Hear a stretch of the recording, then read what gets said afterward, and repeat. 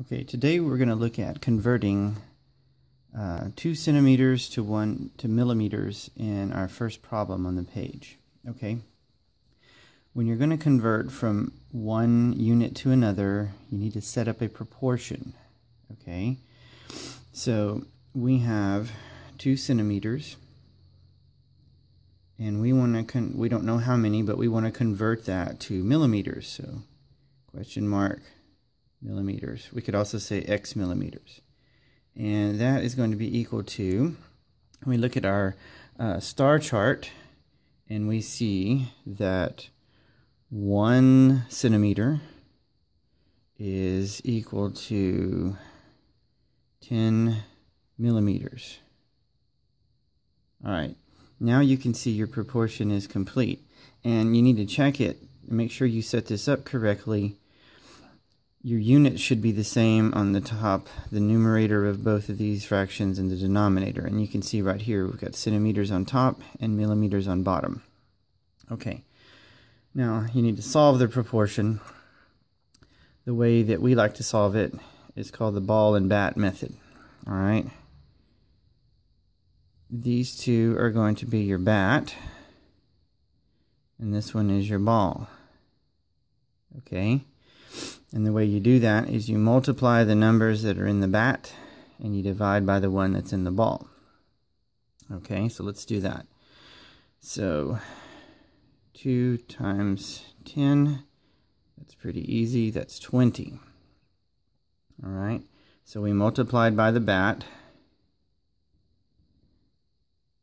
and now we need to divide by the ball.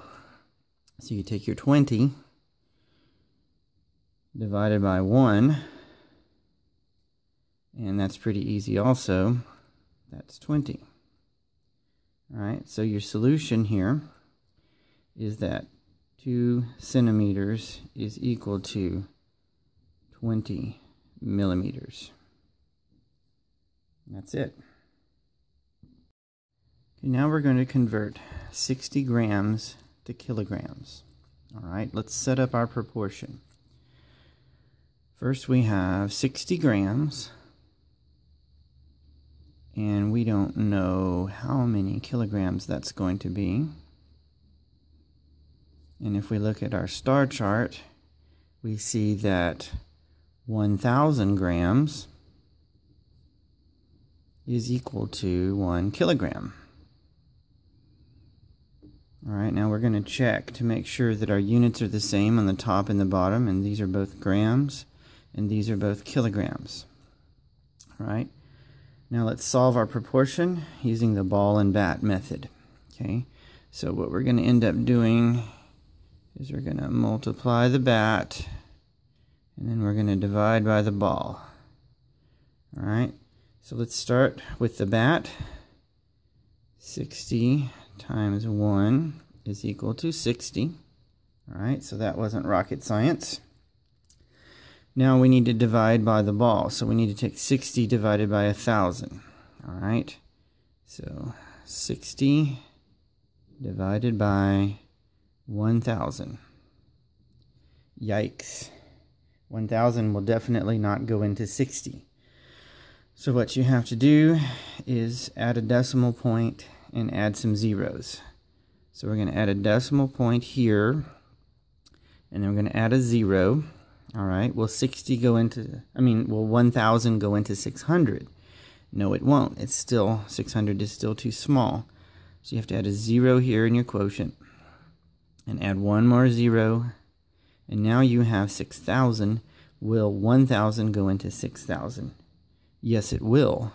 6 times. Okay, 6 times 1,000 is 6,000. Okay, and that leaves you with 0. So 60 divided by 1,000 is 6/100ths, or 0.6. Alright, so what does this mean for our conversion? This means that 60 grams is equal to 0.06, or 6/100ths kilogram. And that's it. All right, let's do number 3. we're going to convert 400 centimeters to meters. All right, so let's set up our proportion.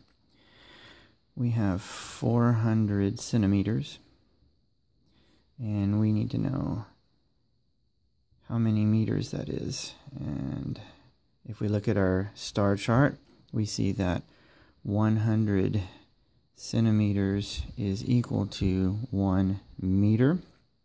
All right, let's check that our units are on the same sides. I've got centimeters on the top, I've got meters on the bottom. That's correct. All right, let's do our ball and bat method. Here's our bat, and here's our ball. So we're going to multiply the bat, so 400 times 1. Okay, 400 times 1 is 400. That was pretty easy. Now we have to divide by our bat. Okay, so we're going to take 400 divided by 100. All right, 400 divided by 100. All right, how many times will 100 go into 400? Well, that's pretty easy. It goes 4 times. And so our answer is 4. So what does that mean that our answer is 4? That means that 400 centimeters is equal to 4 meters. Okay? If you ever look at a meter stick, you notice it has 100 centimeters on it. So 1 meter is 100 centimeters. So 400 centimeters is 4 meters. All right? That's number 3. Okay, now we're going to do the rest of the problems on our own down to number 10. And then before we go on with the word problems starting at number 11, we're going to watch a little bit more video. All right, let's look at number 11, the first of our word problems. If one paper clip has a mass of 1 gram and 1,000 paper clips have a mass of 1 kilogram, how many kilograms are 8,000 paper clips? Okay, so we need to set up a proportion, and we need to know if we have 8,000 paper clips. So how many kilograms is that? All right. Well, we don't even have to look at our math star chart for this one, okay? Because it tells us right here that 1,000 paper clips, I'm going to abbreviate paper clips PC, is equal to 1 kilogram. All right, so let's solve our proportion with our ball and bat method. Here's our bat, and we're going to multiply the bat, and then we're going to divide by the ball. Okay, so 8,000 times 1.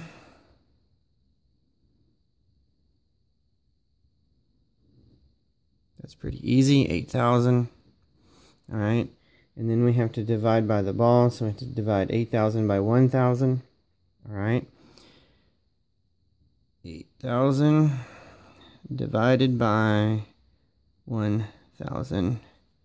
All right, how many times will 1,000 go into 8,000? 8 times, okay. And there's no remainder, so that's it. So what does this answer 8 mean? That means that 8,000 paper clips equals 8 kilograms. That's your answer right there.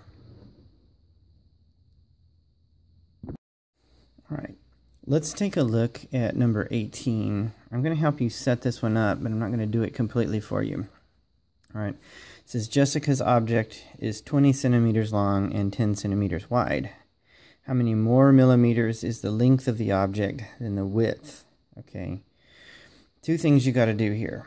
You got to figure out how much longer it is than the width, and then you've got to convert centimeters to millimeters. All right, how much longer is the length than the width? Well, it's 20 centimeters long and it's 10 centimeters wide. Just subtract those two and that'll give you the difference. And then when you subtract these, take that difference and convert it from centimeters to millimeters using your proportion. Okay, I'll let you do that one on your own. All right, now let's take a look at number 20. Number 20 is 3 steps to solve it, okay? It says Carlos has a 1.2 meter long piece of wood. He wants to cut it into 3 equal lengths. How long should each piece be in millimeters? Okay, so he wants to cut it into 3 equal lengths. That means divide by 3. So the first thing you're going to do is figure out how long each of those lengths of 3 equal pieces is going to be. 1.2 divided by 3. Okay. How many times will 3 go into 1.2? Well, don't forget to bring up your decimal point. And 3 will go into 3 will go into 12 4 times. 4 times 3 is 12. Okay. So each piece is going to be 0.4 meters long. Now you can need to convert meters into millimeters. But if you look at your math star chart, you won't see anything that shows meters to millimeters. What you do see, though, if you look at your math star chart, okay, you see you can convert meters to centimeters, and then you can convert centimeters to millimeters. So that's what you need to do. First, convert your 0.4 meters to centimeters, and then take that answer and convert it to millimeters. So you're going to do 2 proportions to solve it. All right? I think you can handle it.